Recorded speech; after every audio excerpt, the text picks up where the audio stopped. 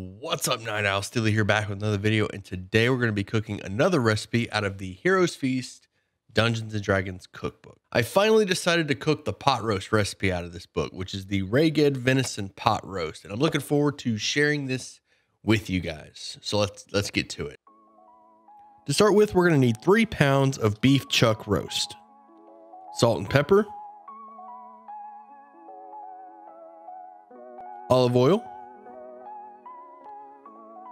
We're going to need to chop an entire large yellow onion.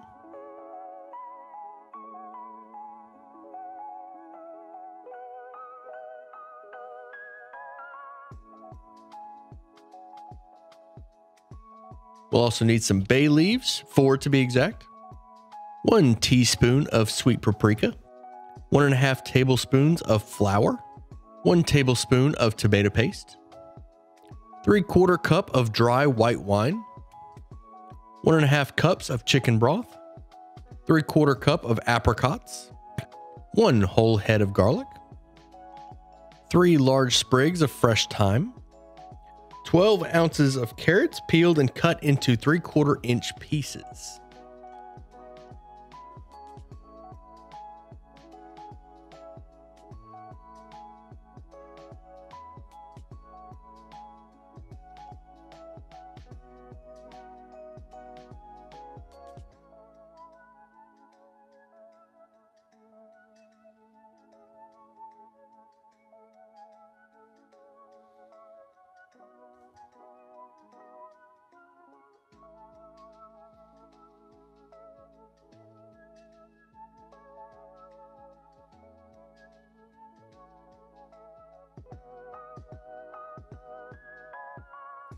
Also 12 ounces of potatoes peeled and chopped into 3/4 inch pieces.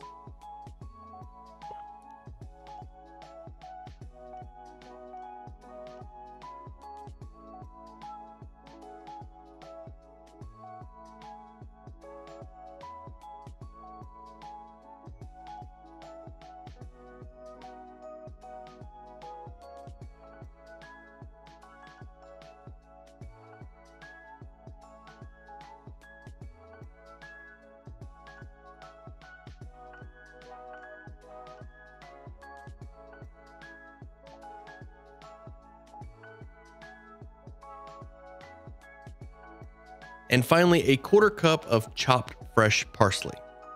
Dry the beef with paper towels, and the recipe says to tie the beef into a uniform shape with kitchen twine, but I didn't bother with this. I just left it as it is. And you want to sprinkle generously with salt and pepper to season the beef. The recipe calls for a Dutch oven, but I'll be cooking this exclusively in a crock pot. Add 1 tablespoon of olive oil to the crock pot and let that warm up. And then we're going to add our beef. We want the beef to be brown on all sides, so turn it over once one side is finished.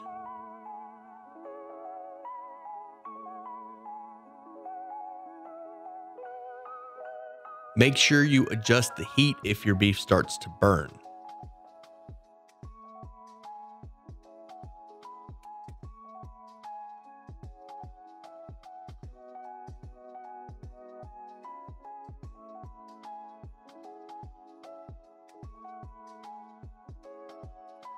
Once the beef is brown on all sides, we're going to transfer it to a bowl, and then we're going to start adding vegetables to our crock pot.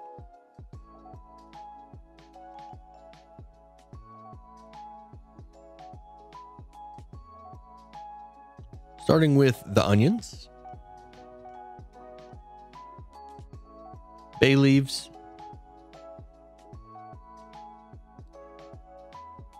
and a little bit of salt. We want to cook that until the onions start to soften up a bit. Once the onions have softened up, we're going to add the paprika and the flour,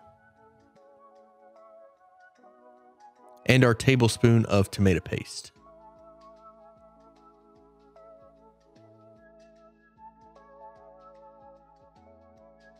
We're going to let that cook just a little bit longer till it's fragrant, and then we're going to add the white wine and the chicken broth. Next, we'll add the garlic. Make sure the skin and the top of the head of the garlic is removed so that the cloves are exposed. Then we're going to add our apricots. And finally, our sprigs of thyme.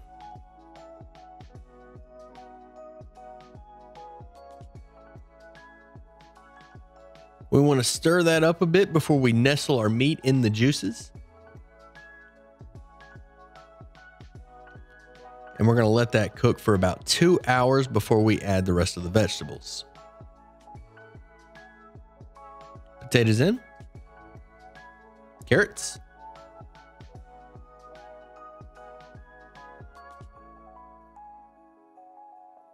And close it back up.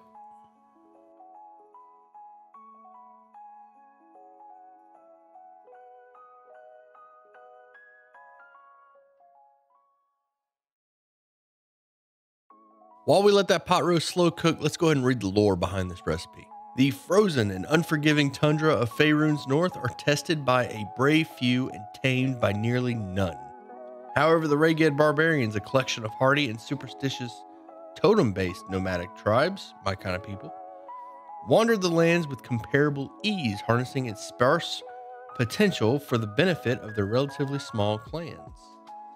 To endure the arduous cold of Icewind Dale, the Reghed and other similar groups, such as the Uthgard or Northern Faerun, must maximize time and energy to thrive. Communal meals at winter camps, constructed seasonally to survive the exceptionally long winters, are as central to their dignified warrior culture as their deep religious traditions.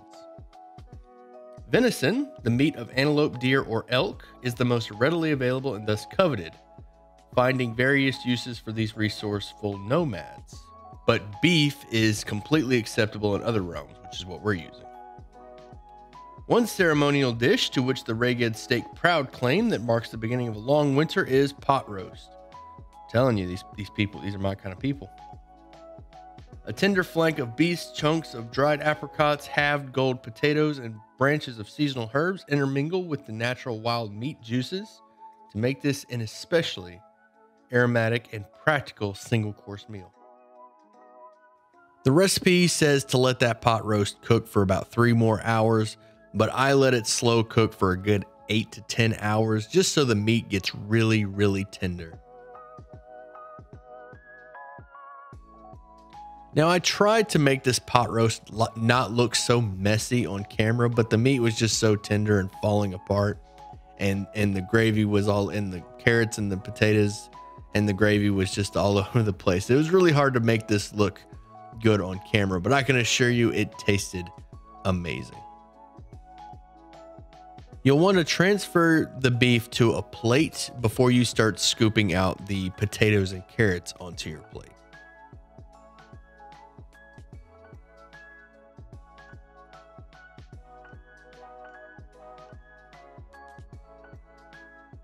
I really enjoyed how this turned out though. The meat was so tender and it just fell apart. It was worth slow cooking it for so long.